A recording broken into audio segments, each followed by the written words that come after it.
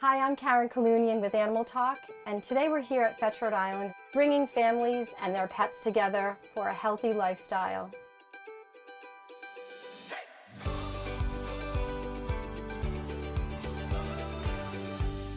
Today, we're going to introduce Jonna Devereaux, who is the owner and operator of this beautiful little store, and she's going to talk to us a little bit about what she does and the fact that she is a certified clinical pet nutritionist. And if you don't know what that is, today you will learn.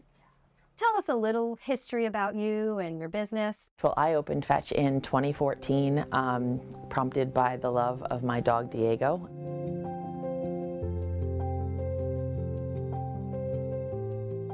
Diego, when I adopted him, when he was really young, was sick. And we went to the vet and we kind of went through all of the motions, changed food, was on medications. And as a lifelong herbalist, I kind of took a step back and was like, what am I doing? Why am I feeding processed food? Why am I putting in all of these medications when the foundation of everything is nutrition? So I decided if I couldn't find it, I might as well do it. And we opened up in this little 400 square foot spot. And the rest is history. We've been here ever since.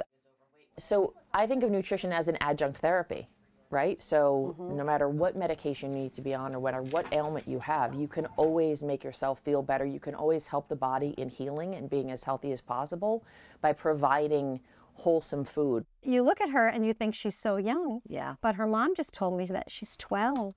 And that started my journey to share all I could about canine and feline nutrition. If I was going to give 3 tips, it would be everything that goes in your pet's mouth matters.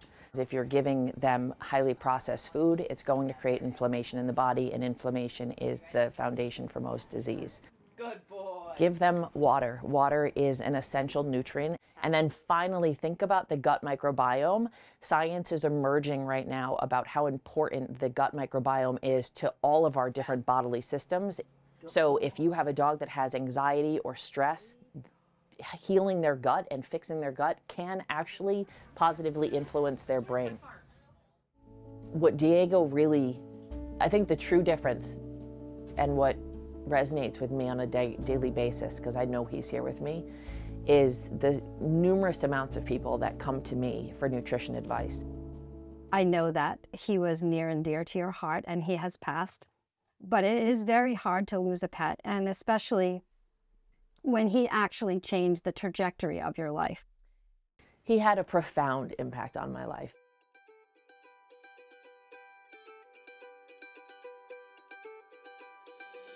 To watch more videos like this, visit ripbs.org/animaltalk.